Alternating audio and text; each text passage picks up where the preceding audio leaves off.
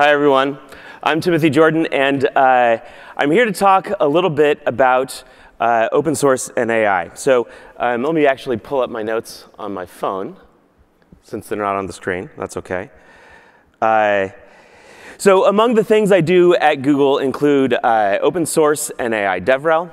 And I also founded the TensorFlow DevRel team several years ago, so I'm really passionate about this space. Now, I'm sure I'm not the most expert on AI and open source in the room, but I know a little bit to get myself in trouble. Now, some of you are the experts in this particular subject on open source and AI. But I suspect many of you haven't jumped into the deep end just yet. I'm here today to get more open source experts like you involved in this conversation, because we need you to help land it well and to land it quickly. Now, I'm going to go into a bit more detail, and I hope that when I'm done, you'll be excited to start to play more with these open models and to join the OSI community-driven conversation deep dive in AI. All right, now I need to spend probably very little on this slide. Everybody in this room knows the power of open source. We all know that these licenses give users creative autonomy to drive creativity and collaboration, and also that it can be modified to fit custom and unique use cases. And Google believes in the power of open technology. But what does it mean to be open? Well, we know from the open source definition that open source should allow derivative works and innovation from first principles. Now, this latter point is where it gets challenging with AI. Now, I personally assumed that for open source and AI, at the beginning of this conversation that we're having together, that you would need to have the full data set, and that you would need to have full access to all the training code to permit innovating from first principles, like not just derivative works. But I'm pretty sure I was wrong about that. After examining things in more detail and having conversations with people that were more expert in AI and open source than I am, I've learned that the actual reality is a bit more complicated and complex. Now, let's take a look at this just in a bit more detail. For these open source models, they're certainly more complicated than this. They're more complex than this. But for purposes of our conversation, we can look at these three big areas. There's the data used to train the models. There's the training code. And there's the resulting weights, right? And most of our open models now are just these resulting weights. For open source, because these models use a tremendous amount of data, it may not be easily packaged or even possible to collect all that data in one place. And the code is sometimes used in proprietary systems. So that's not actually particularly useful more broadly. And then, of course, training on the full data set could require resources well beyond the reach of most open source developers.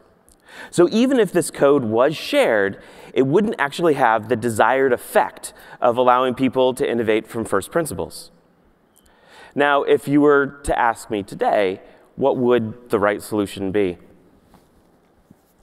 Well, I think it's probably something along the lines of the data definition and some samples of what that would look like. Training code that, like an example implementation of the training code on OSS frameworks. And then it's actually plausible to train those models on your own particular use case. Now, I'm not sure that that's exactly it, but I think that's the nuance of where the conversation is currently at. And actually, there's some more nuances that we can discuss. When it comes to AI, we're also seeing rapidly evolving policy and case law around copyright that makes a difference. This is a selfie. No, it's not a selfie of me. This is Naruto. He's a macaque monkey who took their own picture with the camera left unattended by a photographer. Now, this adorable monkey, it turns out, was held that he could not possess the legal standing to sue for copyright infringement. And it's now cited as reference in works by AI. Now, we haven't reached the end of this story and what it really means for this field, but it's another example of the complexities at play when we consider licenses. And of course, while open source offers many benefits, it also presents some novel challenges around safety and misuse for AI, particularly at scale.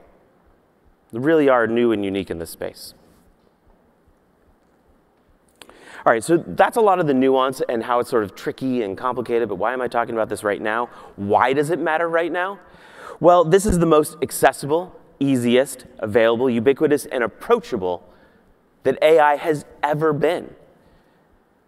I mean, think about it. AI is in most of the things you already know and love, like traditional models running on your phone's camera. Your phone's camera, that's the one.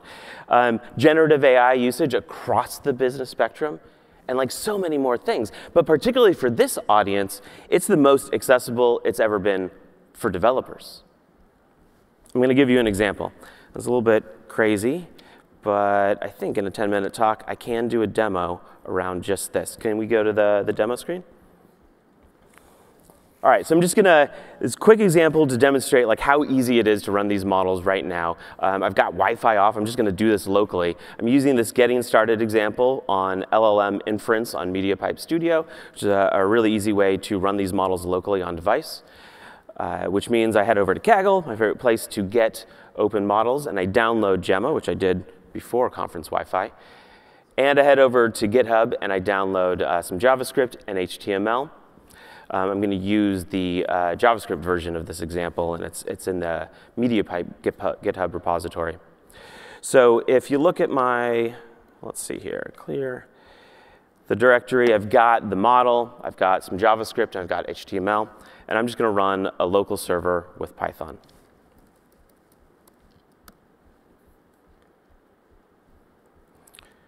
And there we are. All right, let me go ahead and copy the prompt that I came up with earlier. Write me a haiku about open source software. So you can see, you might have seen it a moment ago that it just loaded the model. I've put in this prompt. I get response, and there's the model running locally. Code shared, free and bright, power for everyone to see, innovation takes flight. That's actually kind of lovely. That's a demo of running this stuff in under, what, 60 seconds? Back to the slides. This is exactly what I mean, but it's the most approachable it's ever been for developers. OK, so what's next? Well, we all keep working together. I think collaboration is the key for developing safe and responsible AI. Investing in research, developing safety tools tailored for openly available AI, collaborating with policymakers, and engaging with the cybersecurity community. We believe that by sharing Gemma models and fostering a diverse community that we can collectively advance the field of AI.